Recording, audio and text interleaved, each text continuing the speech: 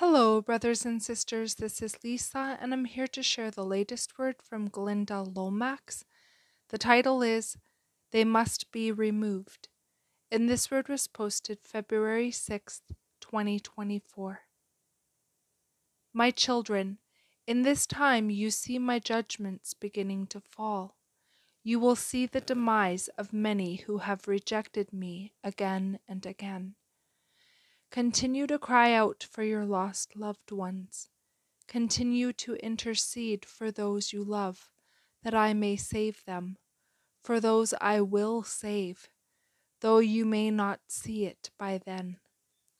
Prepare your hearts for the grief that is coming, for this will be a grievous time indeed, as I rain down judgments on America, which will cause many nations and peoples to mourn. But her wickedness must be stopped. The wickedness of those who continually reject me must also be stopped. This is why I must do what I will do. The ways that I stop them will not be pretty to watch.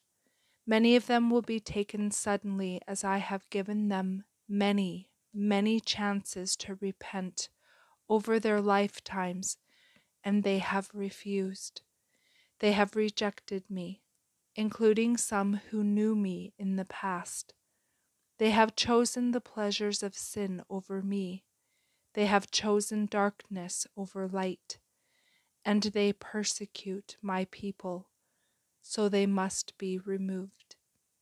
And that is the end of this message. I pray you all have a beautiful day in the Lord.